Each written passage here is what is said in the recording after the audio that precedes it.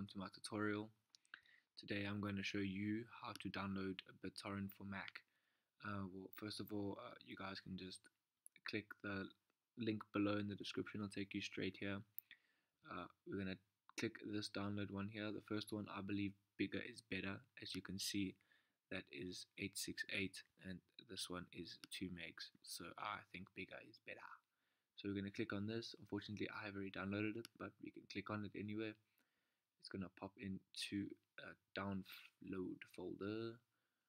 Just bear with me, guys. My internet is a bit slow today. There we go. There's your download folder. I'm going to cancel it because I already have it. Once you have clicked onto that, we can go to, or just drag it to applications, and then it will pop up here. And once that opened, here it is here. Now, in order to use this, we're going to go to a site called Kick-Ass Torrents. I'll put a link in the description.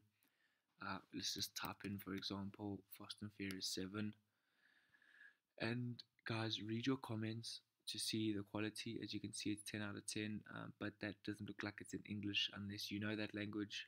And that's only 9 out of 10. I believe bigger. Like I said, bigger is better. So that's only 41, that's 2, that's 44 gigs. And it just says no feedback yet. So you guys can, choose if you want to. It's up to you guys. But read your comments. If it's good, they say it's good, then download it. Click this little down arrow. Once you click that, it's going to pop into your download folder. Again, bear with me. Wi-Fi is slow today. As you can see, it's like 11 o'clock. So, yeah. Once it's in there, it will download. Once it has downloaded, you're just going to double click on it. Just press OK. It's alright.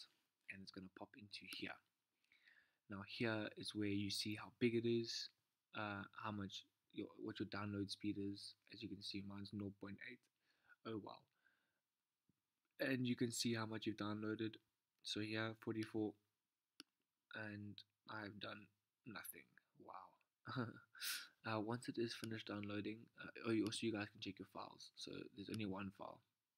Lovely. And it downloads in like pieces. So instead of it being like from here all the way to the end, it'll download there, then it'll download there, then it'll download there, and do what it needs to do. But when it is finished downloading, it'll say seeding instead of downloading. Now seeding is the stuff here.